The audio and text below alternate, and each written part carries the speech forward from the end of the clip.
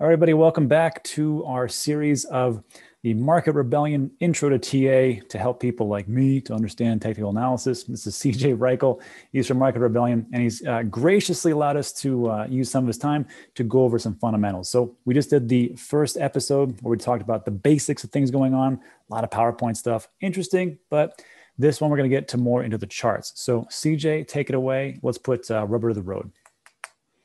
Thank you, Rob. So what I wanted to go back, or what I want to start it with, is kind of candlesticks. Candlesticks are the building blocks of technical analysis.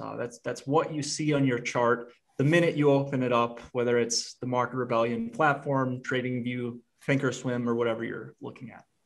And just to understand how a candle body is created, say we have the opening of the candle, so the beginning price of where it starts.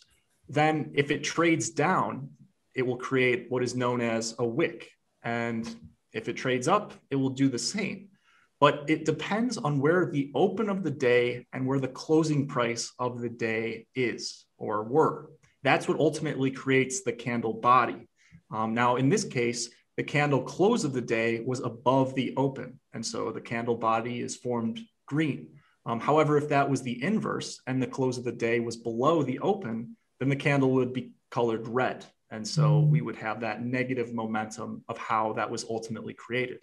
Now, there are some certain types of candles, 5 primary candles that I just want to make you guys aware of before we actually jump into the charts.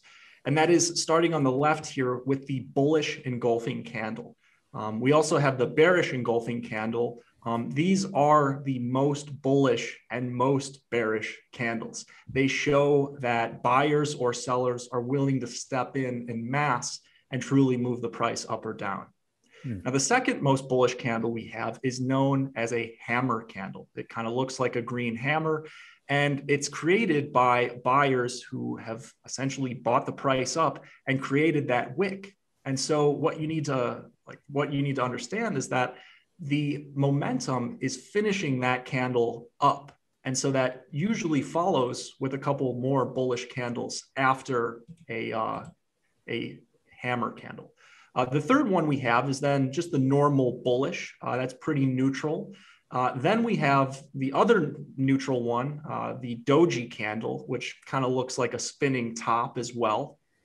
And that one is going to be most significant when at either the top of an uptrend or the bottom of a downtrend, because it sometimes symbolizes indecision on behalf of the market participants and might lead to a potential reversal. The final one that I'll go over is the least bullish. That is a shooting star candle, in which it's just the opposite of the green hammer. We traded all the way up. However, the bulls were not that strong enough, and price traded down, and momentum finished the day going down. And so sometimes we'll usually see price decline after a candle body closes in that shape. But without further ado, I want to get into some actual charts and do this live with you guys, because I think it'll be a much greater learning experience. But with that being said, let me share the chart. Yeah, let's do that. Everybody likes live. Everybody likes to see what's going on. So here we're looking at the Bitcoin daily chart. And something that is pretty significant that I've highlighted throughout this entire uptrend has been these bullish engulfing candles. Now, I just talked about a bullish engulfing candle being at the bottom of a downtrend. When we have a bullish engulfing candle at the bottom of a downtrend, kind of around this area as well as right here, that kind of tells me and is in technical analysis theory that buy pressure is stepping up. And it's something that you should probably pay attention to, because it means people are willing to step in and buy that weakness and will likely continue the trend. So that's always been the important nature to kind of understand about bullish engulfing candles, because they are most significant when at the bottom of a downtrend, and the inverse is true as well. When we get kind of a bullish or a bearish engulfing candle at the top of an uptrend, that's very kind of a warning signal that we may reverse as well. So that's kind of just a bare overview of candlesticks. What I want to mention now is another core piece of technical analysis, which is support and resistance levels. And so support and resistance levels are basically just two prices where the range trades around.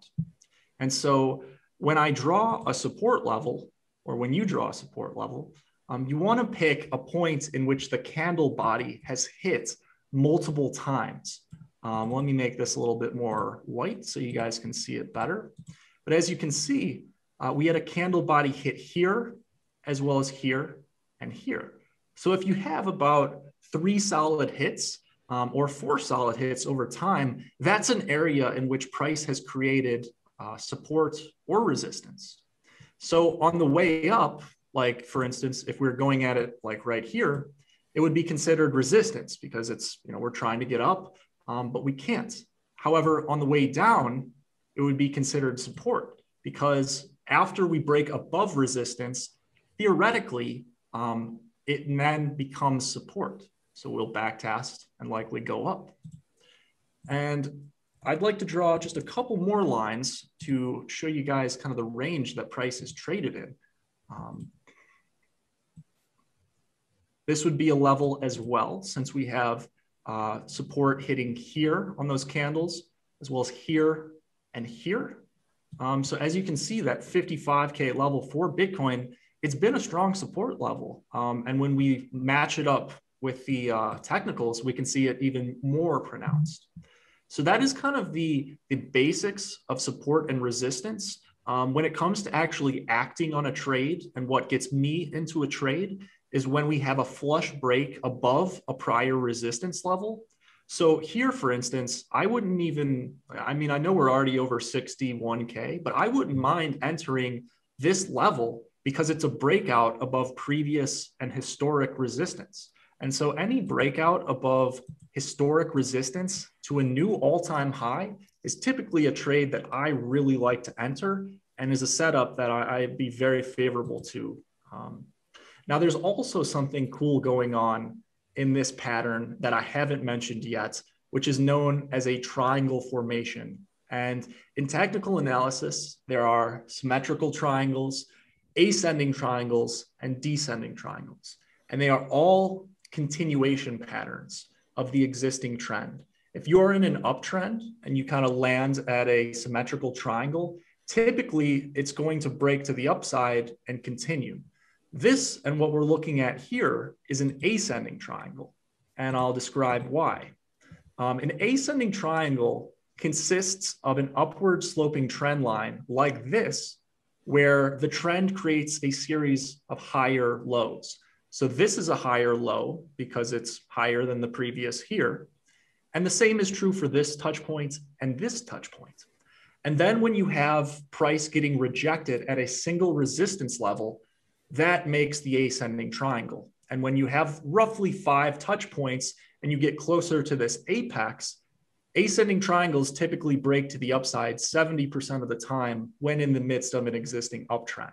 So this is a trade insight or a trade setup that I was very favorable to because due to the fact that we're creating almost new all-time highs and are in that existing uptrend with the ascending triangle, this is a pretty nice area where I could place a bet that we would break to the upside. And the other thing that you can do with the ascending triangles is you measure the initial leg up. So you would measure this distance. You'd measure this distance. And then if you take that and extrapolate it to the breakout point, you could get a completion of the pattern, which would be a rough projection of about 78K. So we'll see if we continue to hit and fulfill that projection afterwards, because it's been pretty spot on to the technicals thus far. Last thing I want to mention before I pass it back to Rob here is just has to do with the inverse of what we talked about. So I just talked about an ascending triangle and Bitcoin's formation, but I want to take you guys back in history to one of the most notorious descending triangles in all of Bitcoin's history. And I remember a lot of people around this time were saying 6K is the bottom, we're never going below 6K. And there were other people in the space who said, no, if we're doing this by a technical formation, this is a descending triangle, and we have a 70% chance of breaking to the downside because we're already in a bear market. And so if we connect those higher lows, those lower highs, because this is a lower high, right? It's a high price relative and lower to the previous. And when you get a series of those, it creates the descending triangle, in which 70% of the time, once you break that bottom support level, you're probably going to fall roughly that distance of the leg up. So that's an example of an ascending triangle and a descending triangle throughout Bitcoin's history. And also kind of an example of how you can kind of break support lines and resistance lines to try to see where price is going to go next. Gotcha. Well, that was a lot of information, and I was trying to absorb it all. So for you at home right now, watch it about 2 or 3 times, and that'll make a little bit more sense. But here's the thing that I want to make mention of. First of all, well, let's go back real quick. CJ, you just showed us potentially Bitcoin to 78,000. I think that piqued everybody's interest who is at home. Listen, I don't know when you're going to watch this, but today is April 13th, 2021. It's about high noon, and Bitcoin just hit its all-time high. So to go from 62,000 to 78,000, I think it was, because we drew those lines. We take a look at where it was before, where it could go. What are we talking about time frames? Let's just get that out of the way, because technical analysis, it can't tell you essentially like the time frame. But for this one, how can we take a look at that? Or can it actually tell us a time frame if we take a look at the other triangle and just go, well, it took this long, so it might take this long? That's a good question, and it's not always concrete. Sometimes, I guess if you were to look at the actual textbook definition of an ascending or a descending triangle, it would require 5 touch points on, the 1, 2, 3, 4, 5. Okay. But that's not always the case. Sometimes we'll actually break before we get to the apex of the triangle. We'll actually break either to the upside or the downside, sometimes only 50% or 70% through the actual apex. In terms of a time frame, this is kind of a rough estimation. I mean, it's generally no longer than the amount of time in which took to form the triangle. Typically, once you break out of this triangle, it'll be a pretty quick catalyst and sometimes a back test down before even going higher.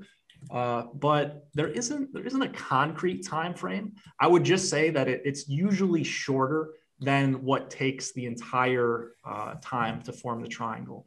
Also, another thing touching on time frames is that I showed the weekly before, and I was just showing the daily. There are also, the hourly and the 4-hour. In a very generalistic way, the longer the time frame is, the more likely that it will follow the technical analysis and will be more sound to the theory, because more traders are looking at that chart than, say, the 15-minute or the 10-minute. And technical analysis is kind of a self-fulfilling prophecy in many ways, because you have all of these traders looking at the same charts, and they're all looking at the same levels. And when price hits a certain level, they decide to either get in or vice versa.